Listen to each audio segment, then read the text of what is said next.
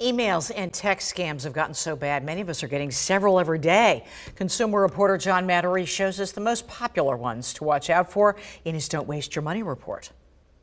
We've all heard of the 12 days of Christmas. Well, a new report by McAfee Security says customers are targeted by an average of 12 scams every day.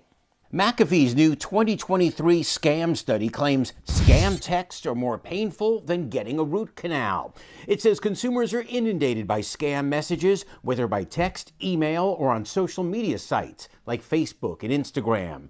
Many have to do with a problem with an account or order, which tend to frighten you into opening them. I got a personal text, and that's how it started. And McAfee says almost 2/3 of Americans have at least clicked on a scam thinking it was real. So from the doesn't that stink file, the top scams targeting consumers in 2023, according to McAfee.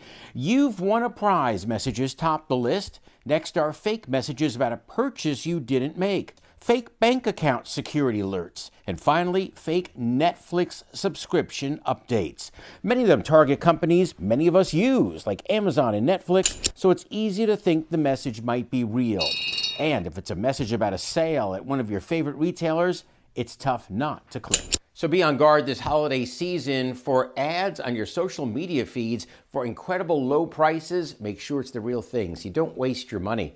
I'm John Matarese, ABC 27 News.